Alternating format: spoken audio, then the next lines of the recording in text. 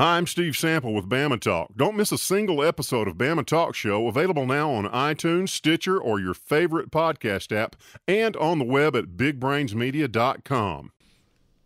This is the afternoon edition of the Weather Xtreme video. This is for Tuesday, the 15th of January. I'm James Spann. Too cold and too wet. Flooding remains a possibility. We have river flooding, an ice storm off to the west of here, potential for snowflakes on Thursday here, and very cold next week. A lot to talk about, so let's do it.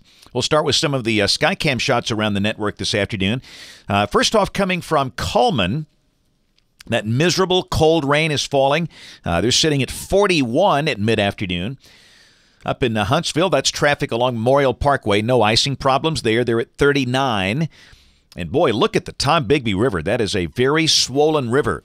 And river flood warnings are up now for the major West Alabama rivers, the Tombigbee, the Black Warrior, and the levels will just keep on rising as the rain continues across the basin. All right, the upper trough, again, the base of that will be cutting off into a deep upper low coming right on top of us Thursday, and that will be the result of, or cause a lot of weeping and gnashing of teeth in weather offices around here as we figure out what's going to happen with that feature. Hey, look at the contrast. Now, you know, it's cold and wet around here, but look at Auburn. They've got 72 at mid-afternoon. The sun is out there. They're thinking, what's all this ice and snow talk? You know, it doesn't make any sense. But if you travel up Highway 280, look at the deal. You got Alexander City at 62, Birmingham at 45. You keep on going. You got mid-30s in Haleyville and Memphis below freezing, where they are under an ice storm warning. Around the nation, the warm air is fading fast. It's over the far southeast, and that's about it. Southeast Alabama down into Florida, South Georgia. There's the radar this afternoon at 2:19, and it's a very familiar scene. A lot of rain falling over the northern half of the state. Heaviest rain over Winston County and up around the Tennessee River south of Huntsville at that point. Got an ice storm warning, those counties in the maroon colors, and that has been adjusted east to include Nashville now. Nashville, Memphis, the Mississippi Delta, down to Monroe, Louisiana, where there could be a quarter-inch of ice accumulation tonight. That's not good. And surrounding that, winter weather advisories all the way from Tyler and Longview, Texas, up to almost Boston. And, of course, the counties in green here, those are either river flood warnings or flood watches that will continue in effect. There's the rain for the next 5 days. This carries us through Sunday morning, and this is suggesting maybe another inch here. But this is the map everybody's buzzing about. Yeah, this is the chance of accumulating snow. This is the updated graphic from HPC. And it's suggesting the higher probabilities of accumulating snow over the northeastern corner of Alabama. And again, we're going to dig deep into this, but I'll tell you now, these setups are very hard to deal with and very hard to forecast until you see the whites of their eyes when they're coming at us. There's a look at some of the modeling on the possible snow Thursday. The 06Z NAM was an outlier. That printed 3 inches for Birmingham.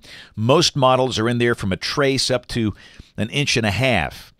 And if something happens, if accumulation happens, more than likely it's going to be on grassy areas. But let's get in there and take a look. This is the GFS, the 12Z run, and this is valid at 12 noon tomorrow. Trough getting closer. Down below that, no real change. I mean, it's just going to be cloudy and wet with light rain falling at times. I don't think we get out of the 40s. I mean, we've tried to be optimistic and forecast 50, but that's only an outside chance. All right, snow fans. Let's look at Thursday. And again, this is at 500 millibars, about 18,000 feet up. The cold core upper low at midday Thursday on the GFS is basically right on top of Lake Martin. And the better chance of snow is going to be pretty much near the center of that thing where the coldest air aloft is. And it's dynamic cooling. You know, the air is not really cold enough in the lower 5,000 feet to support snow, but this can generate its own cold air with cooling from above. Let's look at the NAM. Pretty similar. It's got the cold core upper low around Anniston. And, you know, it's not a real big difference. But then again, where we're trying to figure out where the snow's going to come down, you know, that 50-mile change could make a big difference. We'll look at the Canadian. This is valid at the same time. This is 12 noon Thursday, and it's got the core of the upper low on the western side of the state. And this is the European. This is actually 6 a.m. It's got the thing near Jackson, but really all of these models are in good agreement. The core of the coldest air loft is going to come right through central Alabama or north central Alabama somewhere. These are the critical thickness values for snow, and they're all showing up there. And the question is the lower 5,000 feet, the low levels. That's the big deal. But understand the way this works. What happens with that, if indeed you get the dynamic cooling, the snow begins. When snow begins, it will cool down the lowest 5,000 feet. You don't have to have 32 for snow. In fact, the determining factor for rain-snow is up at about 5,000 feet. And as I talked about this morning, these are very hard, if not impossible, to predict.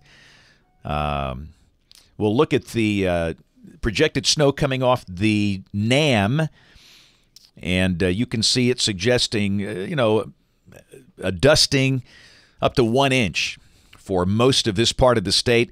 The higher numbers, the 1 to 2 inch numbers, are over northeast Alabama. Calhoun, Etowah, DeKalb, Cherokee, Cleburne counties, and it's got a circle of 2 to 3 inch snows, up there east of Piedmont. But obviously, the snow accumulation will not look like this. This is just guidance. This is the GFS, and it's got everybody with a trace to 1 inch, and that might be closer to the truth. But again, the problem with these things, underneath them, you can have a burst of very heavy snow, and it can make the ground white in a heartbeat. And where exactly that happens, we won't know until it gets on radar. So I can't tell you now, what town, what county. It doesn't make any sense to do that. This is the surface look Thursday, coming off the GFS. The surface low is over on the Georgia coast around Savannah. And again, definitely a chance of a few snowflakes. So we're going to mention Thursday a chance of rain, possibly changing to snow. There could be some light accumulation, mainly on grassy areas. I don't think we have any travel issues during the day Thursday with temperatures above freezing. Roads are just going to be wet. If there's any issue, it would be any leftover moisture Thursday night into early Friday morning. But even then, I think most of the roads will be dry. So it's a kind of minor deal, but again, these cold core upper lows are just nasty and hard, if not impossible, to deal with. Hey, Friday, the sun comes back. We can celebrate that. A sunny day with a high back in the 50s. Saturday, beautiful day to start the weekend. This is suggesting highs between 56 and 60. Hey, we'll celebrate that. Sunday looks good, but we note that 1,050 millibar high north of Montana. Here's Monday. A trough begins to carve out over the east. Down below that, cold air floods in here at 1041 high. And then on Tuesday, it's just cold. Cold air advection. This is suggesting on Tuesday we would not get out of the 30s. Here's a look at the European, showing the cold air up north. We'll see some maybe minus 20s around the Great Lakes, the upper Midwest. That's very cold. Coldest air so far this season. And again, it might be a case where the next day on Wednesday morning, we'll easily do teens here, anywhere from 10 to 20. So get ready for a very hard freeze for the middle of next week. All right, let's go deeper. This is the 28th. Ooh, the little mischief look there. Low in the Gulf, cold air in place. And then on the 31st, that just looks cold and dry. But again, you can see the door is open for some voodoo mischief out there toward the end of the month from the Winter Fun and Games Department. That's it for the Weather Xtreme video this afternoon. Notes on the blog, alabamawx.com. Next video here by 7 o'clock tomorrow morning. And if you can, watch us on ABC 3340 News on the live stream or the television side at 4, 5, 6, and 10. Thanks for watching. Have a great evening, and God bless. Be sure to catch the next episode of Just Talking It Up on iTunes, Stitcher, your favorite podcast app, or on the web at bigbrainsmedia.com. Hey, you forgot our names. No. You did. You forgot our names. Don't be silly. I'm Janet, your Crash, see? She's just like a goose. She wakes up in a new world every day.